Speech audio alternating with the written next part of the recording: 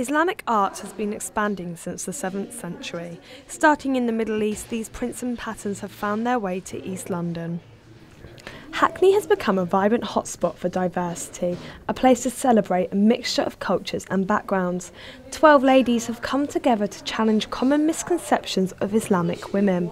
The exhibition Manifesting the Unseen is taking place at Guest Projects, a pioneering gallery offering free project space to any creative for up to 1 month.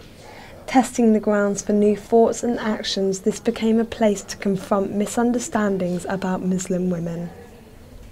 I hope it's influential to women artists, Muslim women, women in general. So on every layer, I hope it has an impact, because we don't live in our little isolated bubbles of our demographic. We live in a really mixed world. And I often think, when I look at the cross-section of people in a workshop, it's many ages, many backgrounds, Muslim, non-Muslim, everything. And it has a positive impact on all of them.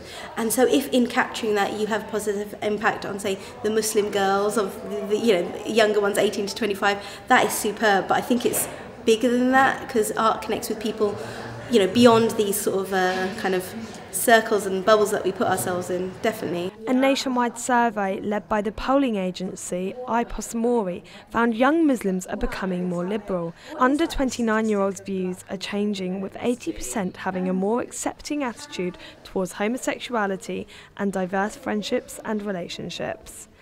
East London takes pride in diversity, from Hackney Art Galleries to Goldsmiths University, which has a total of 38.1% of BME students compared to the national average of higher education institutions of just 33%.